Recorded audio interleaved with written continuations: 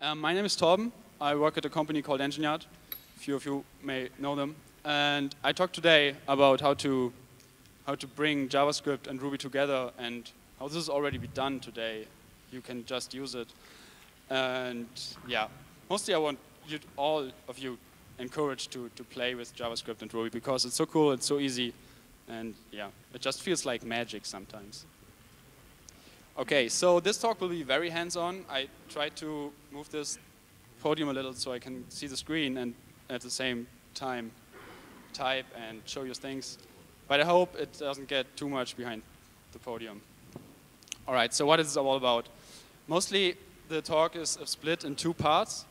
So in the first part, I would like to talk to you about JavaScript and Ruby, how they interact with each other, and how you can use the power of each other in each other. So yeah, use JavaScript. Sorry? Louder? Okay, I will shout in the mic. That's no problem. So, how to use JavaScript and Ruby together is the first part. And then the next part will be more about small things. So I gave this talk, a similar talk in May, and this was mostly the first part only. So I put all the things I've learned since then in the second part, which is not too much about really the language level being interacting, but like how you can use JavaScript and Rails so cool with new Rails 3.1 asset pipeline, and how you can use client-side templates to enhance whatever you're doing and stuff like that. So that's the second part. Yeah, you will see that. So but first, why would you do all this? And why would you like to use JavaScript and Ruby together? For me personally, we got in touch with that last year as I was still working at my own company in Germany. And we had a client project which was pretty interesting because they had like this big web application where they were managing all the data, but on the same time they had the requirement to have a client-side application for some of their employees going on the road in their cars, which can't rely on internet connections. So what we built was a web application too, but it was HTML and JavaScript only. It ran like in a standalone Chrome installation on Windows laptops. So this was the first time I really got in touch with writing huge amount of JavaScript, real like applications, not only like view decorations as we've done it all before with jQuery and stuff. Like this was a real JavaScript application. And what we encountered there was we were writing a lot, tons of code, like twice, in JavaScript and in Ruby. And this is, as we all know, not the best approach to code and to do all the stuff. Yeah, so this is a little bit background how I got to there. Till then, yeah, I moved to Engineered. And there we're like at the moment shifting a lot of our views to client-side views, so we get like better performance, especially for large sites, and we can update easily parts of the sites, a little bit like the stuff Nick was talking about, but like all on client-side instead of Ruby.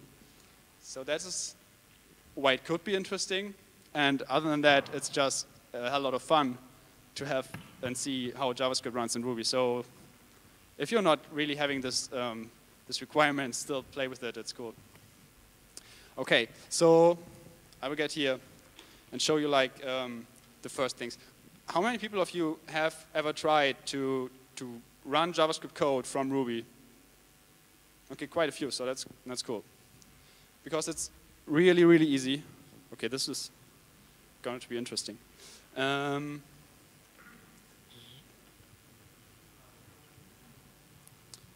a project called Exec.js, which is just a wrapper around several different JavaScript engines, which are all run in Ruby. So if you just want to fire up some JavaScript in your Ruby code, this is the best way to do it because it's so easy. There's nothing really special about this IRB session. It's just loaded the gems. So require it. And then I can go on from there. So what I write here is JavaScript and will be interpreted by some JavaScript engine. And Exec.js will just figure out which to use. So okay, wow, 5 plus 5 equals 10. That's not too exciting, but let's get a little bit more crazy. So to see that this is really some kind of JavaScript going on here.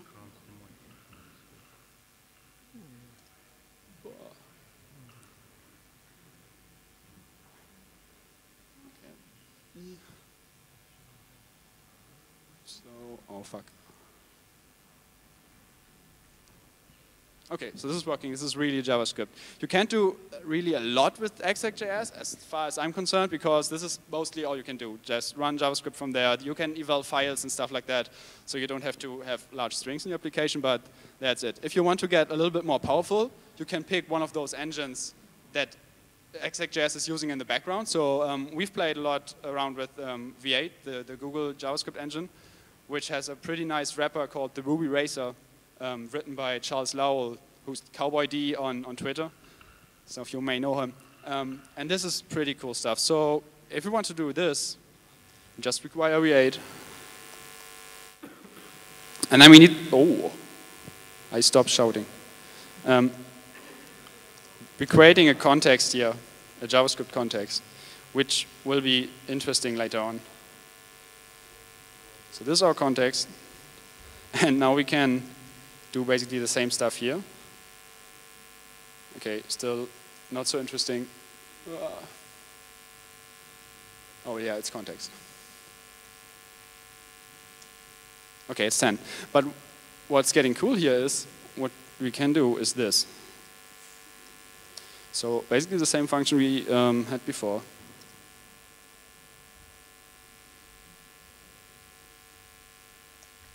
And now what we are getting back is a function. So if we assign this to some variable and just play around with it, we see that it's a V8 function. So this is really a wrapper into the JavaScript engine, and we have now a JavaScript function in our Ruby code. And if you want to call it, it's no problem. You can just call it with some value, and it will give us back the result. And this works the same with so many things like arrays, objects, JavaScript objects, Ruby hashes. It's all wrapped up and passed through languages pretty easily. So what else can we do? For example, imagine we have something like this.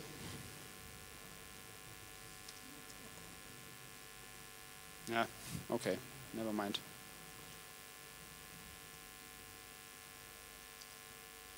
I'm sorry for the slow typing, it's hard with one hand.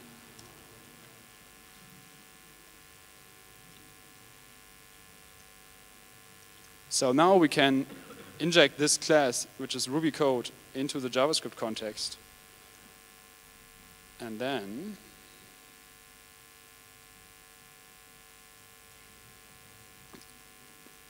use it from inside JavaScript. So if we now call logger.one, it will exec Ruby code. Whoa. So you see, they're the warning. That's the warning. So okay, this is pretty cool in my opinion, because I've never seen like this smooth interoperation of two languages with each other. Okay. So you might ask, what about speed-wise about this? And we compared this a few times, and I get so different results about how those JavaScript in Ruby performs, but V8 is really blazingly fast. And I've never seen it to be slower than Ruby if you're coming to things like number crunching. So what I've prepared is I've prepared a small benchmark here. Not here, but here. So what this is doing is just like measuring the time it takes to calculate all prime numbers to 250,000 in a Ruby version, and then the same thing down here using the V8 context, and then using a JavaScript version. So this is like a very naive prime function. It's the same code. It's not like different, like any difference between it. It's the same code. And if I run this, no.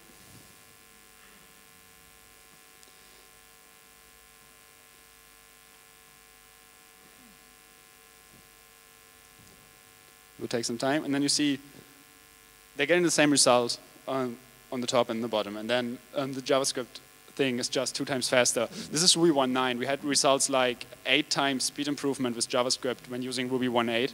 So this is really fast. And I mean, I don't know, we are not doing so much number crunching in our applications nowadays if you're coding Ruby, I guess, but if you have something, this may be even an option to just speed things a little bit up.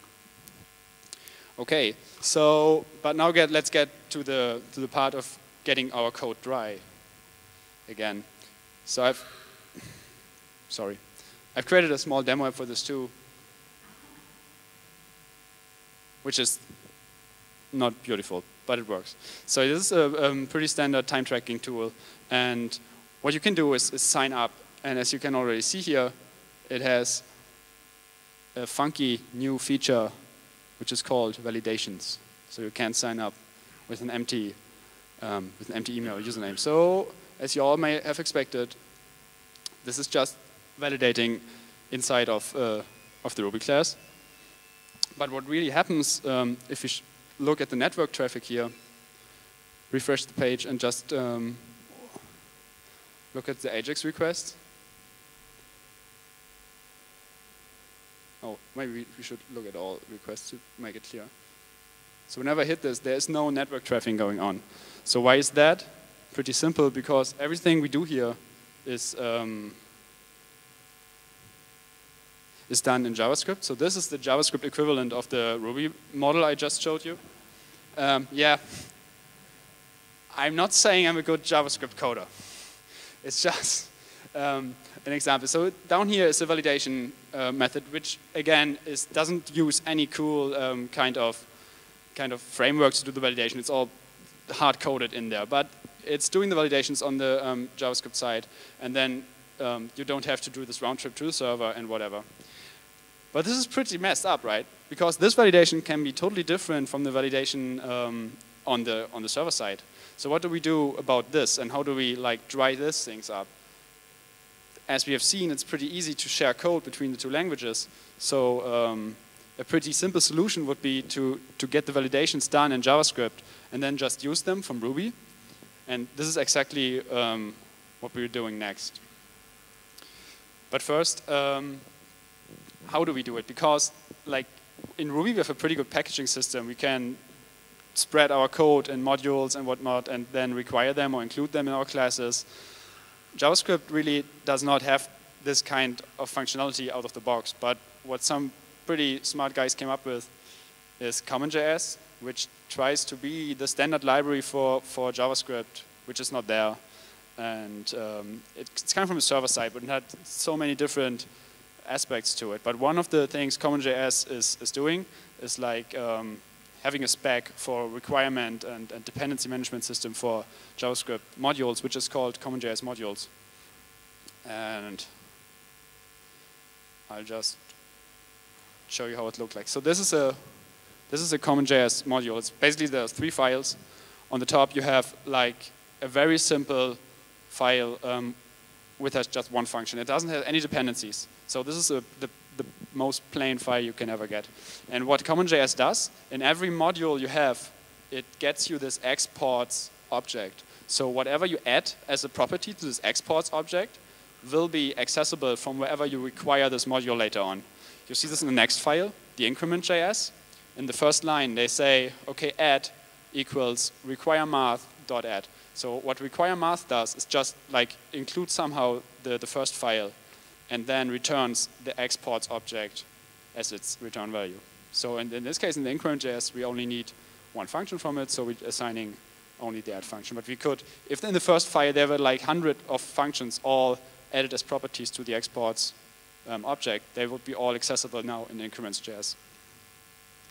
Yeah, so and the last one then is requiring increment.js using the exported increment function, and then adds 1 to 1, which makes 2. Not so exciting stuff, but it's pretty cool that it does all this dependency management, and you only have to require increment, and then it requires math.js too. Not fancy, but JavaScript does not have such things out of the box, so I'm glad that it's there. And yeah, one little bit tricky thing is, this is cool on server side because you just can code up some system that does this. When it gets tricky is in the browser, because it's always hard to load JavaScripts, wrap them in a context so that you can have this export object inserted there. They can add stuff like that. So the most beautiful solution we found is really to do all this on the server side. So before you like deploy your application, or maybe do this live, so that you can wrap up all your CommonJS modules into one big file, and let some gem, some system, some library handle how they all are resolved and built together. I will show you this next. So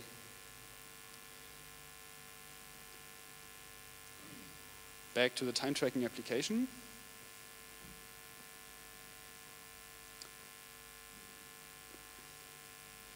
And let's enter the Wonderland.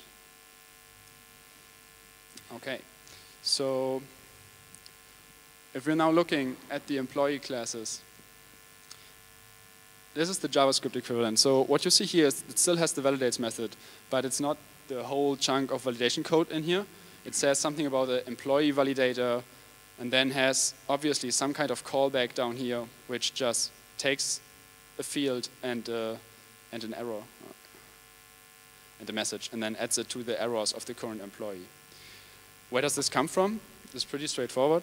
We use a gem here called modular, which does exactly what I described before. This wraps all your CommonJS modules into one big file, then can just deliver this to the browser, and everything is good. The downside of that is that it's not maintained so good anymore. So this is Rails 3.18. It works there. I'm not so sure if it will work with RAID 3.1 and the asset pipeline. But I guess there will be different approaches that do this in the same manner. So for this, in this case, we just have a modules.js, which exactly does this, what I've told you before, like the require statement, and we now have an employee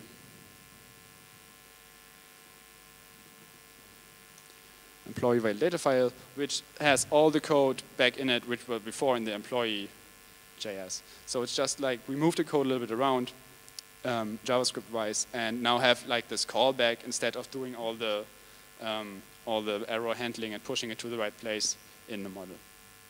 But what's really cool is, if we go back to the Ruby code, we use a gem called include.js. Andreas Haller is written, friend of mine. This is just one approach to include CommonJS modules in Ruby code. There are different approaches. There's one new approach coming from Charles Lowell, the author of the Ruby Racer himself. I'm not sure if it's mature yet, but I'm pretty excited because I think he writes good code, and this might get the standard way of including CommonJS modules in Rails. But at the moment, include.js is working, and all it does, I mean, it's the same require statement. There's some place in the application where you set the root path of all your JavaScript modules, and then you just require them, and that's it. So what we have here is actually a JavaScript function from the V8 context, which we can use here. And you see, I just pass in a lambda in here. So this is what gets called in the validator as a callback. So whenever this callback, blah, blah, blah, is in here, this calls this lambda and passes two attributes to it. Yeah, so this is not beautiful. We got rid of all the cool validations Rails has in it, but it's just an example of how you can like move your code in a module and then use it from two languages at a time without really getting any headaches about it or something like that. So let's move on. Yeah, so now as good developers, we're always eager to test all those things. So we have, until now, we don't have any tests for the employee validator, which is not that good because especially if we write all the validations by hand and don't use any framework, we might want to test them. So what we've been using for JavaScript testing is a library called Jasmine, which is developed by Pivotal Labs, and really does look so similar to RSpec that it's hard not to mix them up at a time. And again, yeah, this code. So back to the code.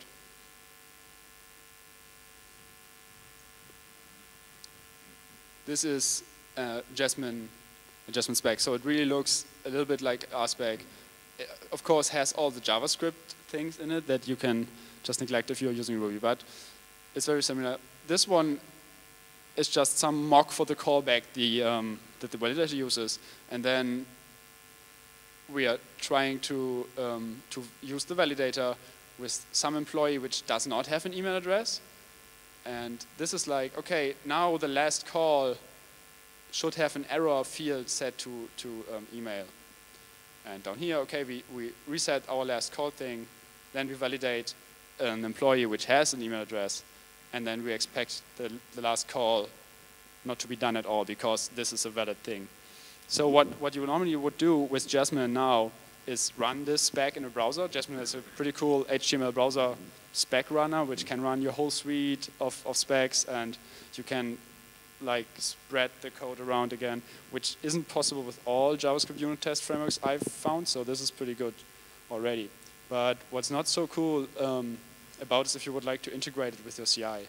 So whenever you're trying to get this into a CI server, you have to find a way to run a browser like a headless WebKit or whatever.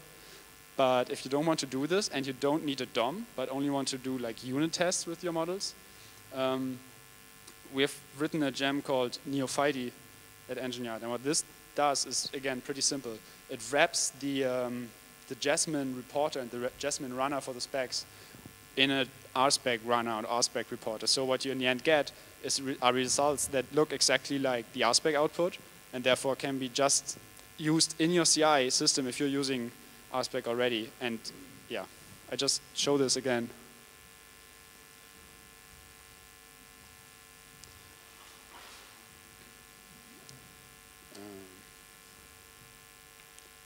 Never sure.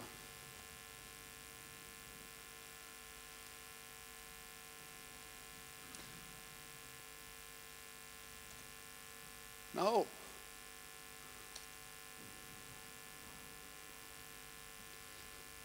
Okay.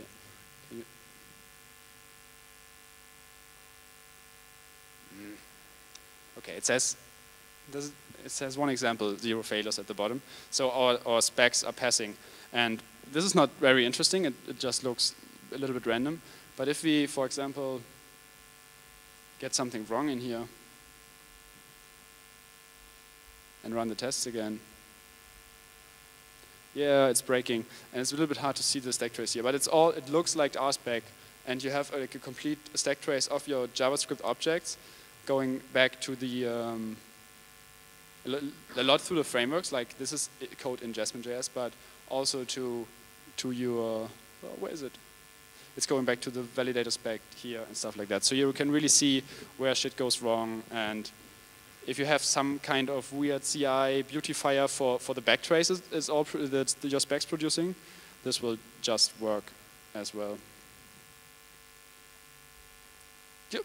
And so the downside is, again, you don't have the DOM in there. So if you need to test a lot of your browser code and on what you can click and what not click and stuff like that, functional code, you have to get a DOM in there somehow. There are some people trying to build something called DOM.js, which basically builds the browser's DOM in plain JavaScript. So you don't need a browser anymore. It has this window object and stuff like that. I'm pretty sure it's not mature yet, so you can't really use it out of the box. But there are so many efforts in this direction. I'm pretty convinced that this will happen sometime in the future. And the good thing is, like, if you're using Jasmine and having this browser runner where you have all the jQuery stuff and like that, it's so cool to spec your UI with it, because you can use jQuery. You don't have to use some weird Cucumber or whatever syntax to get elements. You can just use whatever you are using on your client-side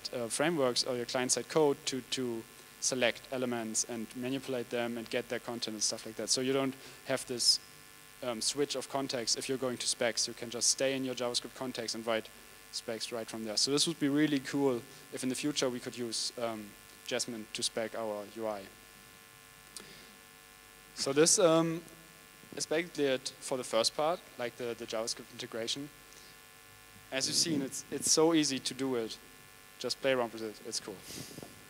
So let's get to the next page. What I really encountered every time I build client-side JavaScript applications, and mostly 3 things. How to get client-side templates in there properly without hassle around with loading them and get them into place in the browser and stuff like that.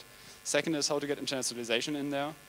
We're coming from Germany. I mean, a lot of US-based companies or English-speaking companies don't pay a lot of attention to internationalization. But for us, it's a big deal. We always have internationalization in Germany. So yeah, we would like to have it even if we are doing client-side only applications. So how do we get all our translations to the JavaScript stuff without rewriting them? And the last thing, a little bit similar, is how we get all our routes to JavaScript code, because we want to be able to build JavaScript links from JavaScript, or just URLs for anything if you have a form or something like that. So you need Rails routes to be able to do that.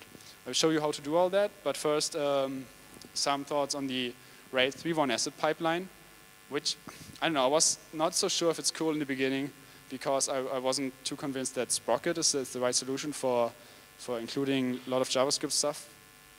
And even if especially if there's something like CommonJS, which seems to become a standard on the server side of JavaScript, I don't really understand why they don't just go with something like that, but use Sprocket. But okay, asset pipeline, what it does really well is being able to provide something for people who write libraries and gems to just plug into this asset pipeline. This is pretty amazing, because all the plugins, the things that do all the routing to JavaScript, do the installation to JavaScript stuff, they all can just hook in there and do this pretty easy, and a lot easier than they were able to do it before.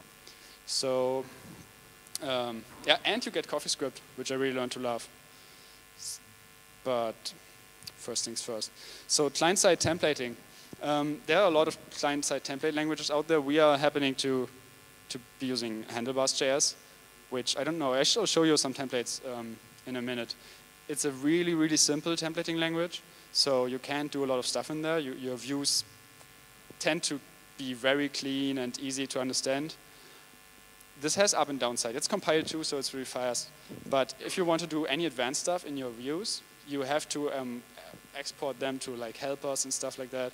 So it can get pretty messy, because like it's not even possible to have an if statement in this template language with an operation like if something is greater than 5. You would have to build a helper to do that. The only thing you can do in the template language is like saying if and then some true or false thing after that.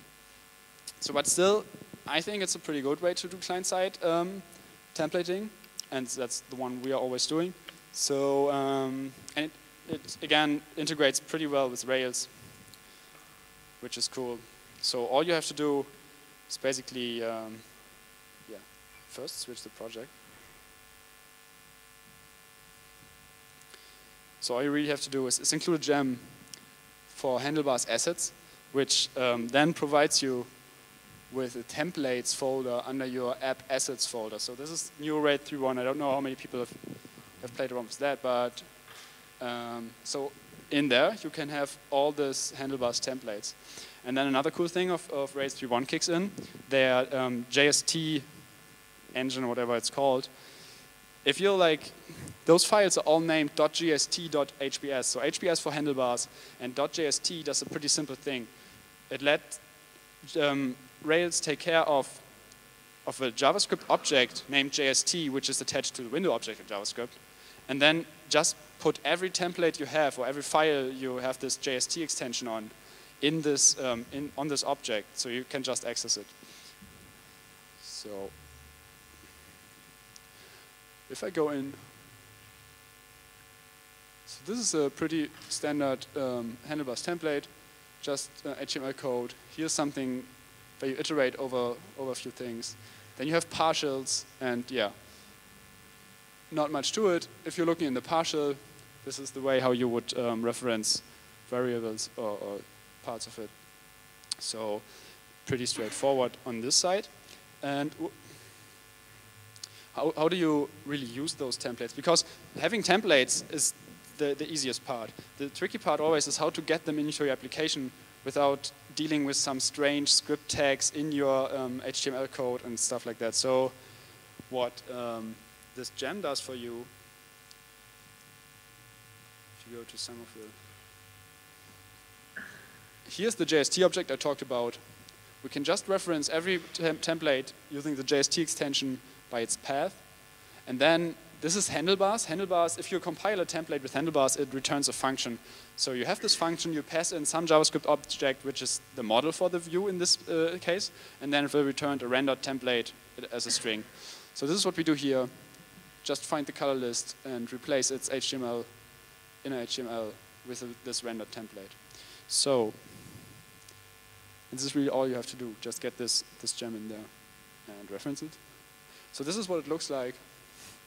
Not too fancy. And if we're looking in the source, I hope we can find it. So this is all the handlebars templates compiled. As you can see, they will really compile down to functions. So there's no like in-place compiling at the time you're rendering stuff. It's all done beforehand. And if you would like to deploy this, you would just like pre-package these assets, and it would be done all on deploy process, so your app stays fast in production. Okay, so this is not too interesting.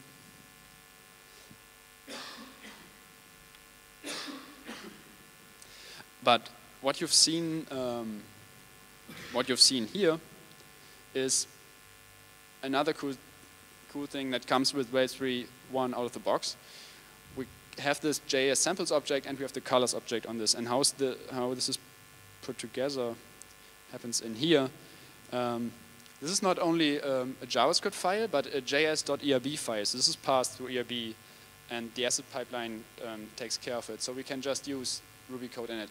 Not saying that this is a good idiom to do it, like do all this code in your JavaScript files, but you are able to pull in some JavaScript code in there without hassling around. I mean, what you have to do before is do this in your layout, for example, which was always an ERB template, but now you can do it just in your JavaScript files and use it from there. So this is cool.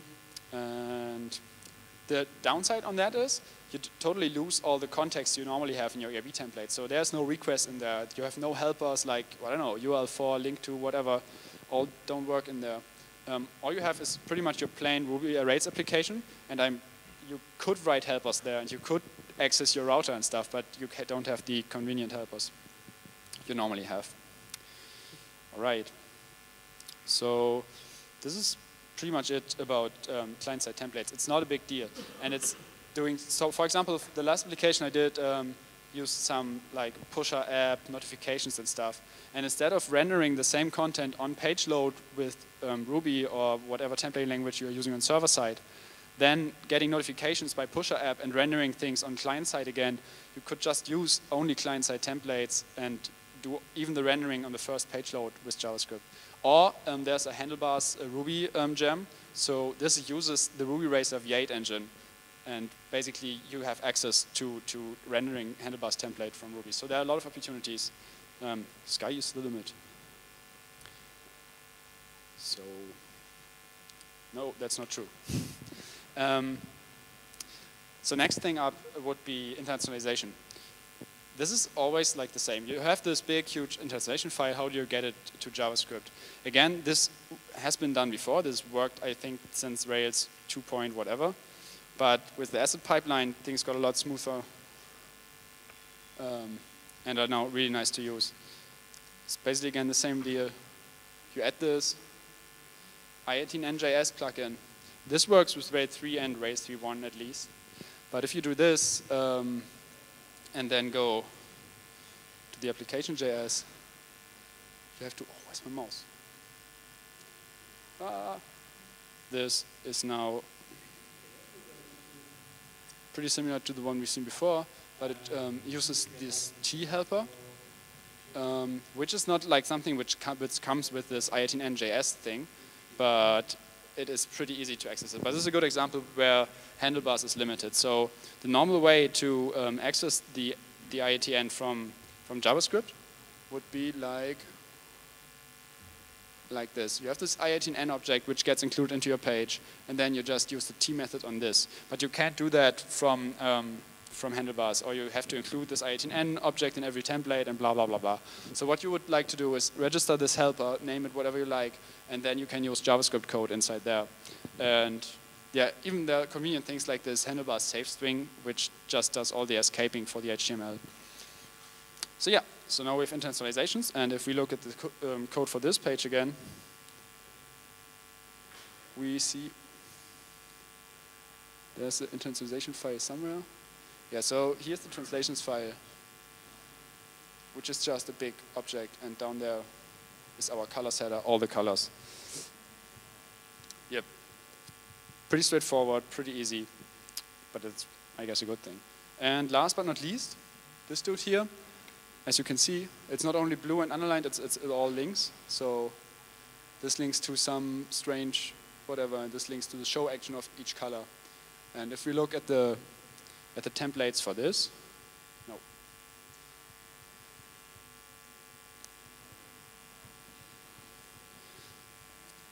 You see again, there's a new helper. This is the block helper now. Every time something starts with a hash, in handlebars it's a block helper. You can pass in options in here, as you've seen it before with the T helper. Be cautious, don't do single quotes there. Handlebars only accept this double quotes. And okay, we're using the translations again, and that's end of the link. So how does the helper look like? Again, just a normal helper. The difference is you can pass in a function here. So when we execute this, we have to find out if the ID is passed or not, because as you have seen here, we don't pass an ID, we only pass the path to the route. So we have to figure this out down here. And if we've done that, we can just call this routes object, which is included by the routes JavaScript library, and either pass in the ID or not. And then we build a link and calling this passed in function here. So this is what is inside the handlebars block. One cool thing about handlebars is you could call, I think it's called inverse or invert. So if you do this, and we're going back here, we could have an else block here. So for example, if you're doing some conditional checking, we could write something like this in here, and then some code there. So if you call this function just normally and just call it, then you will get the first part. And if you call function.inverse and call this, you will get the second part. Okay. And there's, of course, like this is the color item, which passes in the ID. And then you can see this beautiful links. Yep. So I guess that is really it. We've solved all the problems you often encounter if you're doing client-side applications. You can do client-side templates now. You can do all the routing in your JavaScript, and you can do all the intentionalization there. Also, you can do dry code. So yeah, I think it's pretty much complete.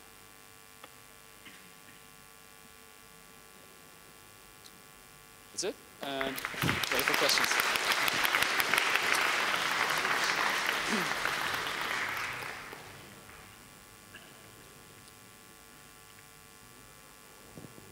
All right. If you want to, yeah. What about server-side validation like Unicus or something else? Sorry?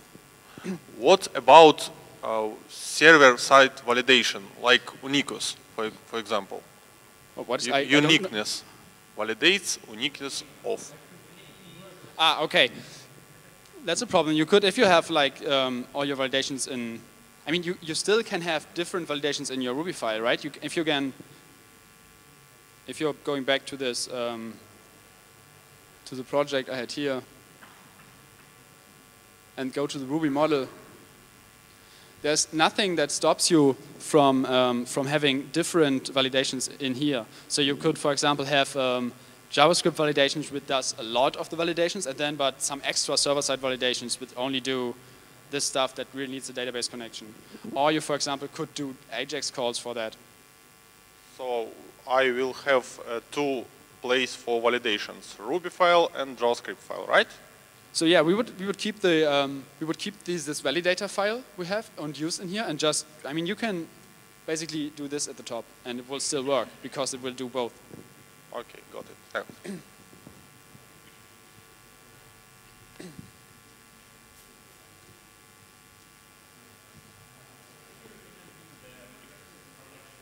Sorry?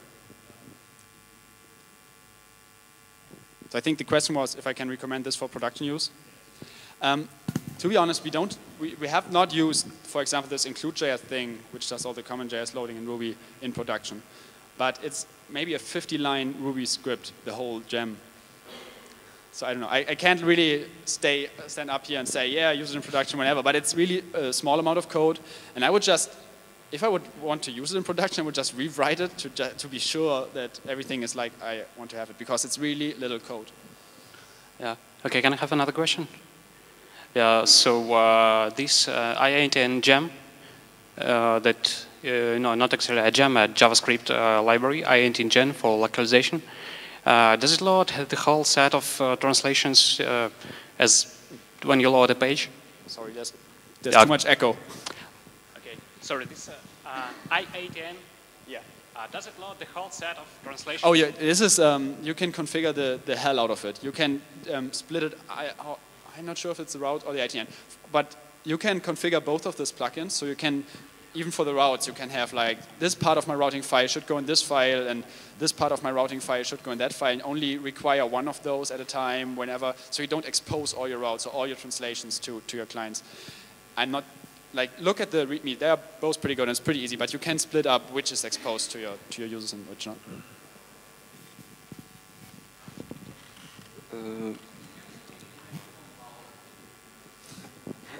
The first question is it possible to use